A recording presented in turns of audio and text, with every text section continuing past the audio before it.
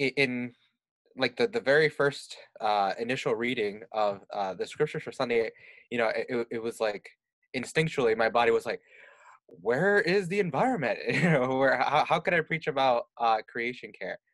But then I remembered what my professor, my homiletics professor, preaching professor in seminary said, that oftentimes we wait for like Black History Month to talk about racial injustice, or from in a scriptural perspective, or we wait for Earth Day to talk about nature and the environment, or and so on.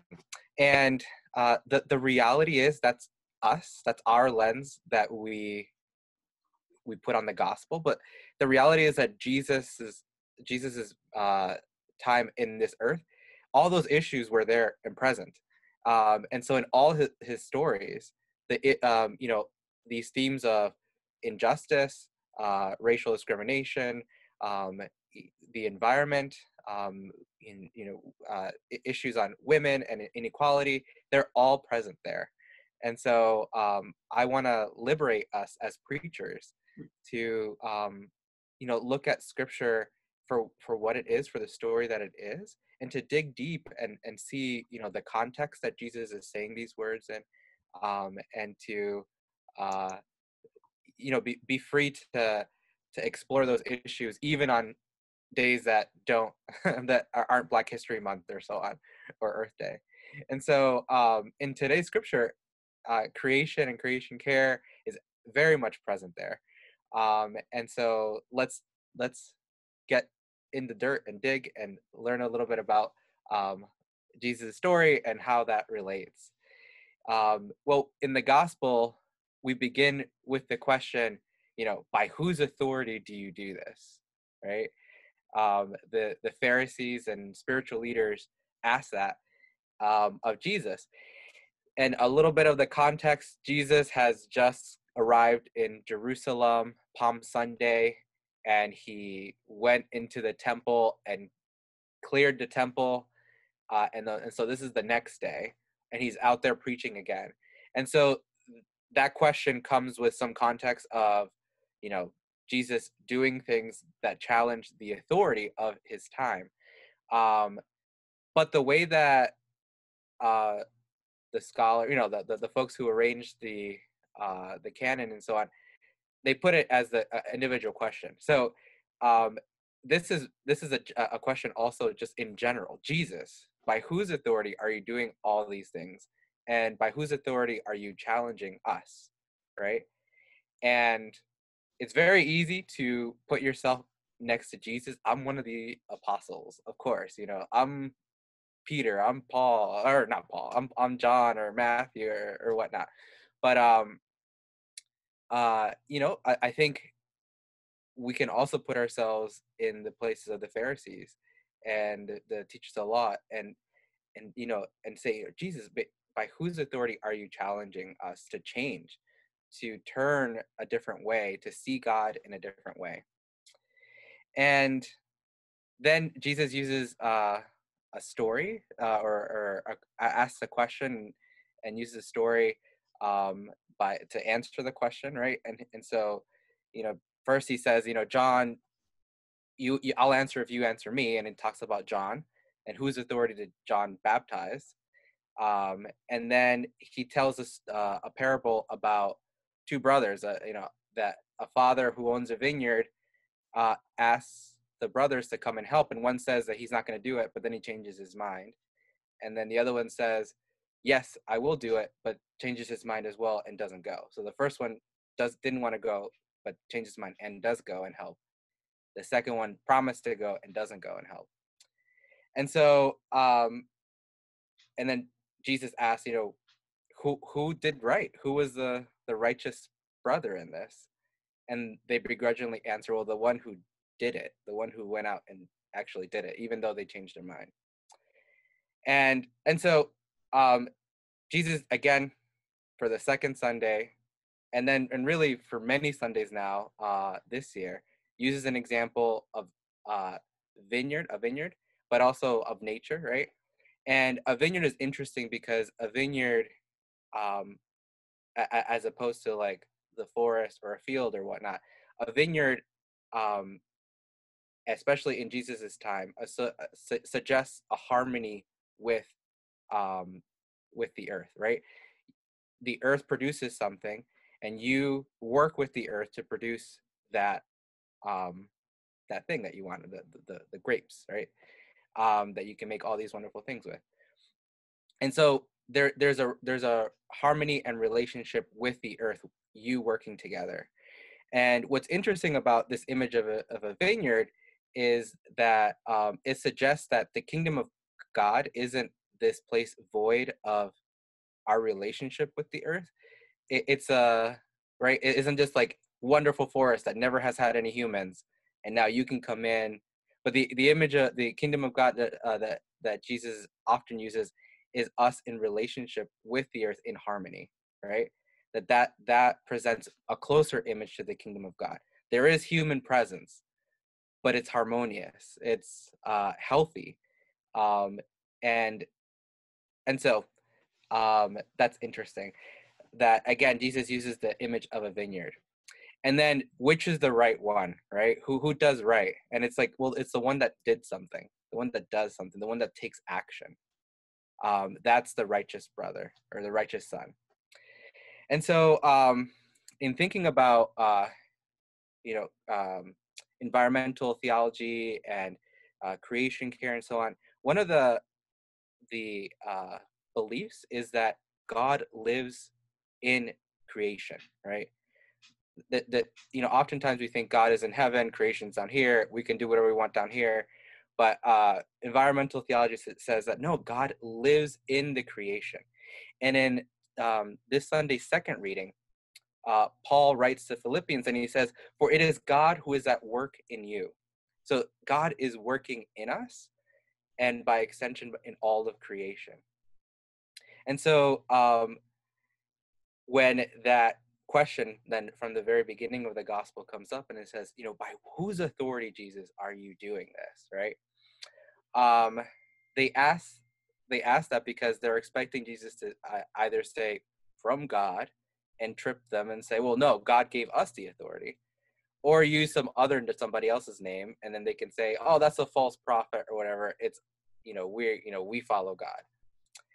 And what Jesus then suggests he points to John the Baptist, which is a person that is new. Like it's a brand new theologian or brand new like prophet-like person. It's not like Elijah or Isaiah or somebody like that had this movement that challenged the authority in a way that lifted up those who were low, who were considered to be nobodies, right? John's ministry lifted those up and baptized them alongside rich people and people of power, and then proclaimed them all children of God. And so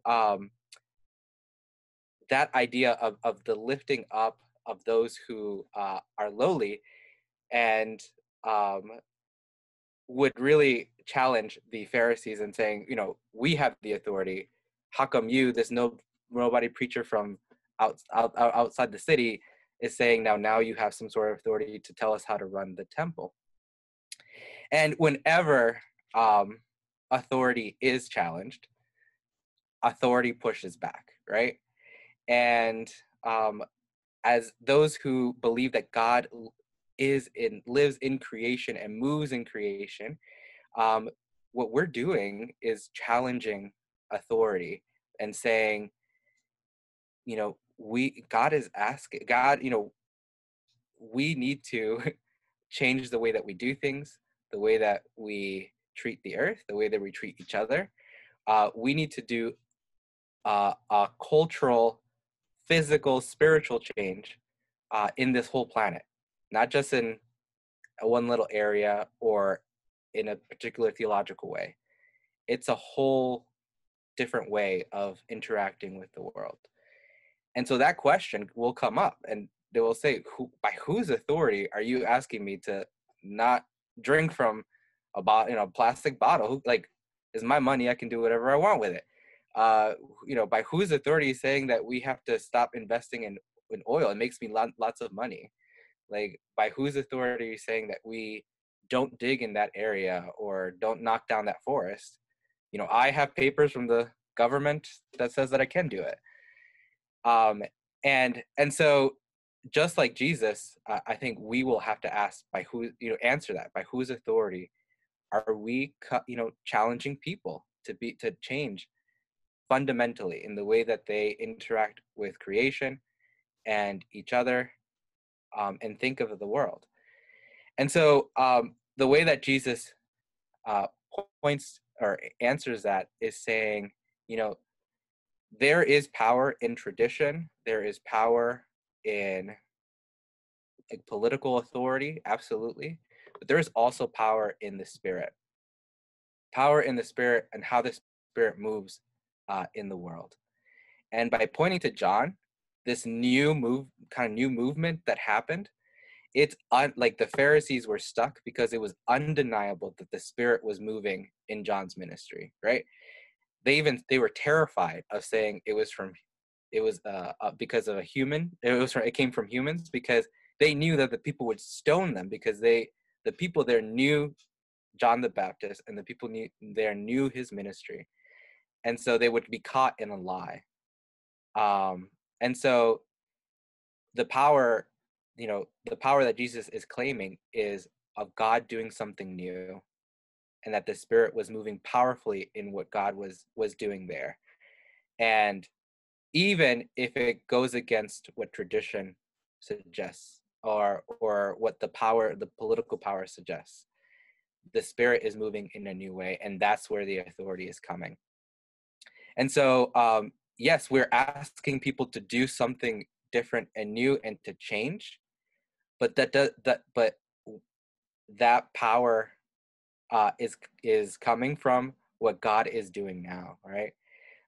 We are seeing the impact that the way that we have traditionally treated the world is causing, and the Spirit is moving, and it is coming not from places of power, but from the people, and especially from those who are being heavily affected by this.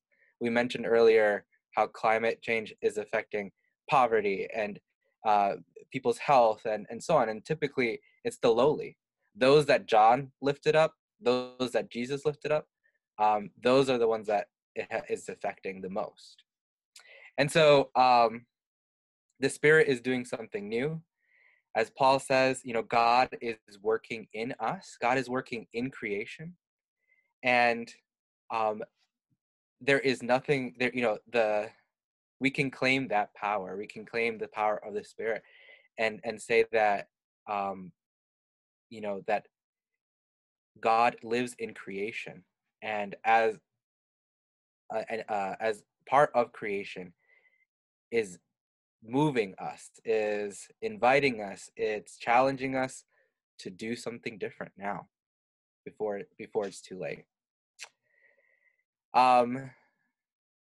The image again of the vineyard comes up again this time, this Sunday, and the vineyard relationship again. It's this harmony with nature, harmony with creation, and the theology around farming at that time, or the way that farming was like in Jewish culture at that time, was that you always left something in the fields, right? You always left, you didn't harvest everything. You left something in the fields so that the poor and widows and orphans could come and gather. And also, intentionally, unintentionally, animals could come and gather and pick it and so on. So there was, again, this relationship where you received this great treasure, this great gift. You worked with nature, but then you also left something there, an offering for those for those that would come after you, right? And in Paul's second reading, Paul is talking to the Philippians, and he says, "Look not to your own interest, but to those of others. And often, a lot of the traditional thinking of creation is me and now, and not thinking about what comes after, those that the others, right? Those that come after, those that come after, whether it's animals or humans or whatnot. And so we're invited to think beyond us, beyond me, and how this affects us all. And so we when we're asked about authority, when we're asked about why we challenge those in power, why we challenge each other in doing better, another response that we can have is that, you know, God calls us to think beyond just ourselves and beyond just one generation, but further, not just beyond, not just those that are affected now, but to think of those that will come after. I think I just got the 2-minute response thing, and I think I'll just leave it there if that's okay. It's wonderful, all of it.